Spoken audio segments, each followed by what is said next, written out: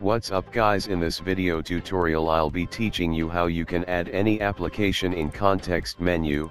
So without further ado, let's jump right into it. First of all, you have to open run, type regedit for registry editor, then look for key classes root.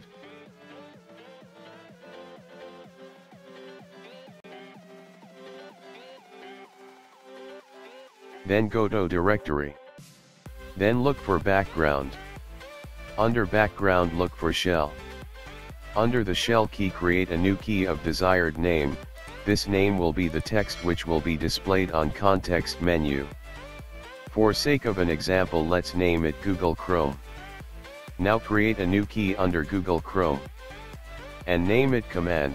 You will see a default string value is present there. In this case, name it as chrome.exe. Then you're done. Now for various application we can use different modification of default string value. For Notepad it's notepad.exe. For Paint it's mspaint.exe. For Microsoft Word it's word.exe. For command prompt it's cmd.exe. And many more.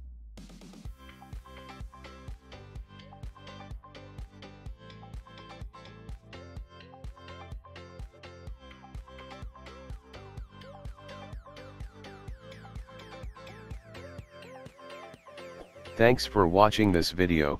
Hope you liked it. If you did, don't forget to like, share and subscribe. Tell me pretty lies, look me in the face. Tell me that you love me, even if it's